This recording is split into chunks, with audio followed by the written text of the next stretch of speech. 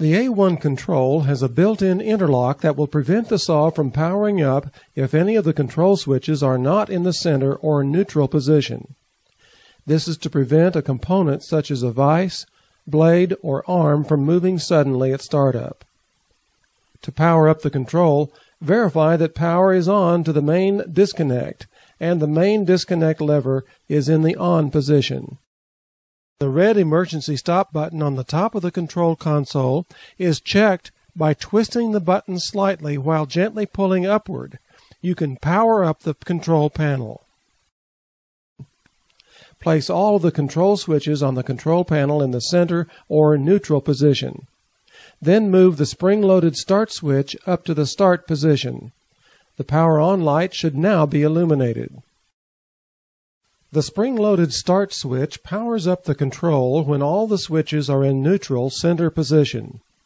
It is also used to start the automatic cutting sequence.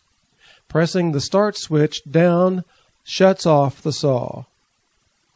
The auto switch has 3 positions: start at the top, neutral in the center, and feed on the bottom. Before changing the part length, move the auto switch down to the feed position. This moves the bar feed forward. Put the switch in neutral to power up the control. Put the switch in auto to prepare to run an automatic cutting sequence. The motor switch has 3 positions: on top, neutral in the center, and off on the bottom. Place the switch to the on position to start the motor. The Sidewinder model will require pressing both green buttons at the same time to start the motor after placing the switch to the on position. The switch must be in neutral, center position, to power up the control. The clamp switch or vise switch has 3 positions: auto on top, neutral in the middle, and close on the bottom. Put the clamp in auto to have it open and close automatically when performing an automatic job. Place it in the neutral position, center position, to start the saw up. Move the switch to close to clamp for a manual cutting job. The arm switch has 3 positions: auto, which controls the arm automatically in an automatic cutting sequence; neutral, which will allow the arm to fall; and lift, which will lift the arm up to the upper stop limit. The top row on the part counter shows the quantity of parts desired for an automatic sequence. The bottom row of numbers counts the quantity of parts cut of the desired quantity. To reset the upper row to change the part quantity for another job, press the small buttons above each number to set each column to 0 by pressing the button until the readout reaches 0 or to the desired quantity. Clear the parts cut row, lower row of numbers, by pressing the larger button. Vise pressure is adjusted using the variable vise pressure or clamping force knob. When cutting solid materials, maximum vise pressure is recommended. When cutting thin wall material, place the material in the vise, and starting with a vise pressure very low, slowly increase the pressure until at the point before any deformation occurs. In general, it is desirable to have the maximum vise pressure holding the material while at the same time not damaging it with too much force. The cutting force knob controls how heavy the arm is when the blade is cutting. The higher the number, the heavier the blade will cut into the material. A heavy cut would be with the cutting force gauge adjusted to 7 or higher.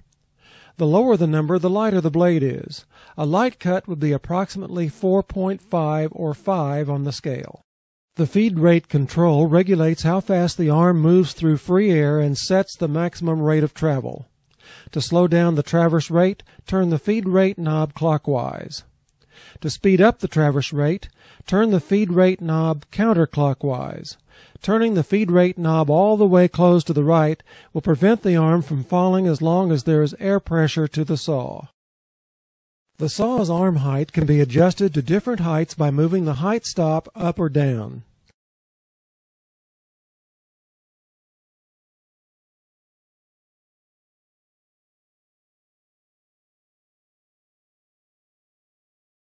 Do not inadvertently place the upper stop collar pin below the collar rather than through one of the holes drilled through the collar.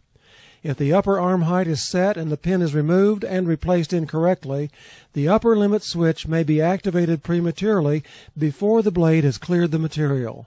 This could cause damage to the blade, the material, or the saw. To make a manual cut, lift the arm by moving the arm switch down to the lift position. Adjust the arm height with the upper arm stop to have it close enough to the material so that the arm does not have too much free fall before starting the cut.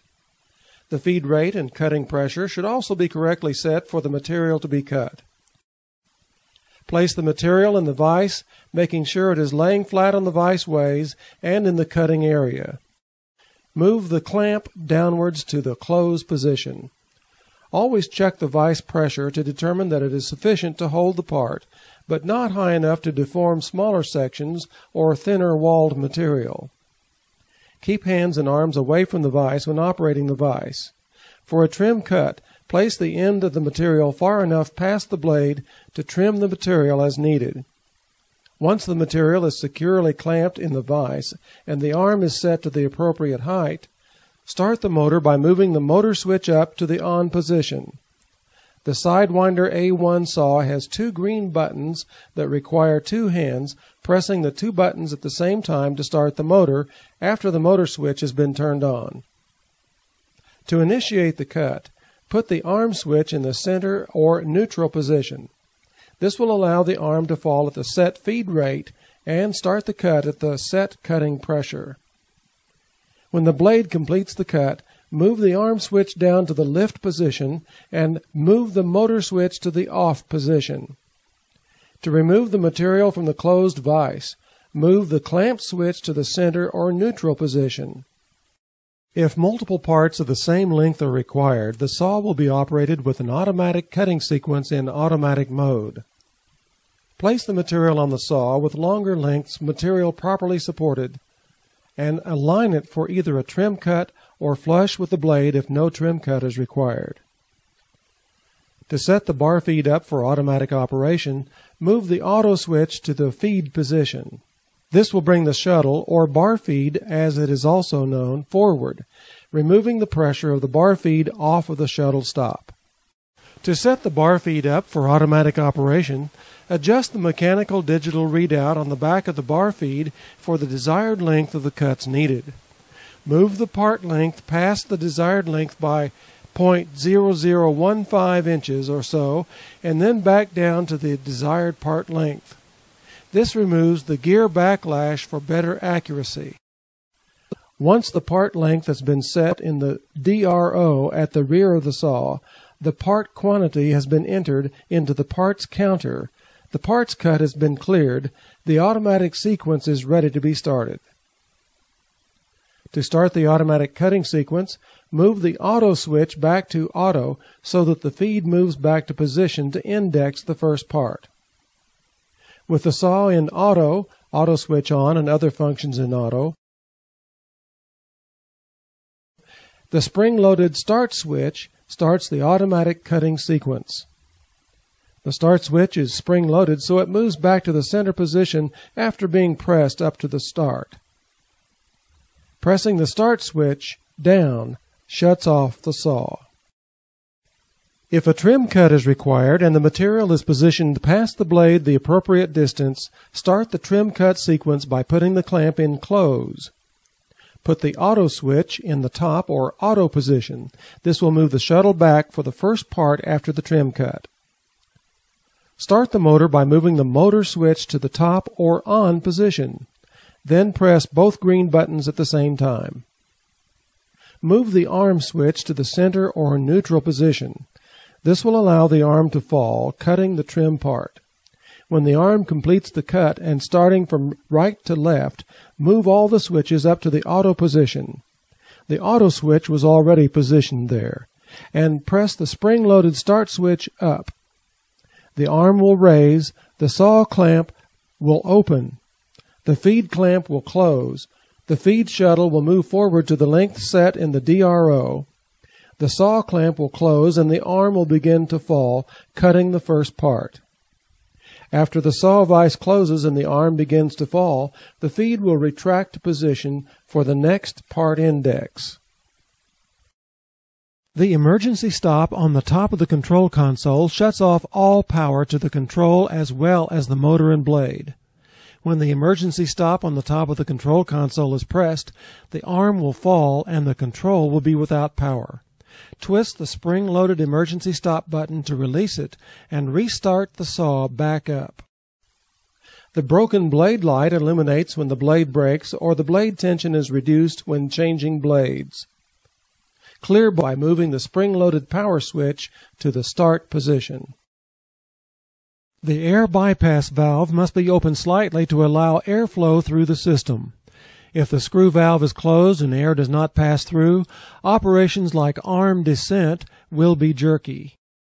The adjustable guide arm can be moved by loosening the locking knob on the back side of the Sidewinder model or by loosening the locking bolt on the front side of the H90 model. Then the guide arm is adjusted by pushing or pulling the guide arm to the desired position by hand and tightening the locking knob or bolt. In general, the guide arm should be as close as the material as possible without allowing the guide arm to make contact with it. For safety, always be sure the sliding blade guard that attaches to the adjustable guide arm is in place before operating the saw. Do not adjust the guide arm with the motor running. To change the blade speed, turn the band motor on and rotate the blade speed handle. To increase speed, turn the handle clockwise. To decrease speed, turn the handle counterclockwise. The blade must be running before changing blade speed. Never attempt to change blade speed if the motor is not running. If you try to change blade speed while the band motor is stopped, serious damage to the motor pulley will result. The power brush is used to help remove cutting chips from the blade. The brush should be adjusted so that the end of the wire just sweeps through the gullet between the teeth. If the brush is adjusted too close to the blade, it may cause premature dulling of the blade and will cause the wire brush to wear out quickly. The saw has manual blade tension unless the powered blade tension option is available for your saw and was ordered when your saw was purchased.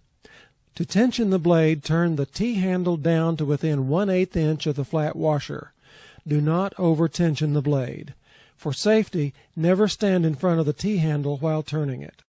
If the material being cut is being cut into short pieces, a drop-in roller can be used to support the material when the material is no longer being supported by the roller on the feed table.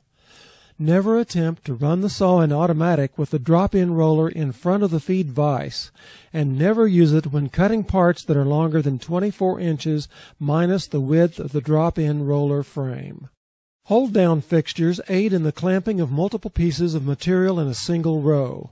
Slip the hold-down fixture bracket over the vise plate extension on the fixed side of the vise until the fixture plate sits firmly on the row of parts, and tighten the set screws to lock the fixture into position on the vise.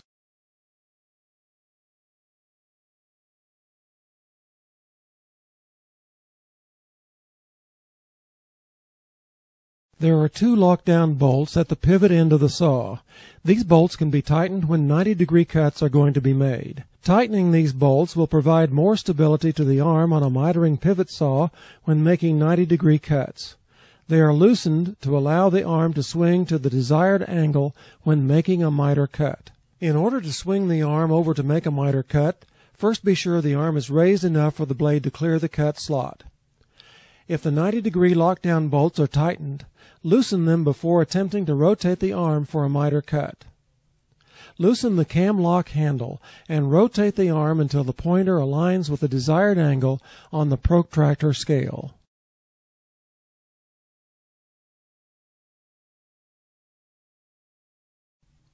Lock the cam lock lever down before cutting.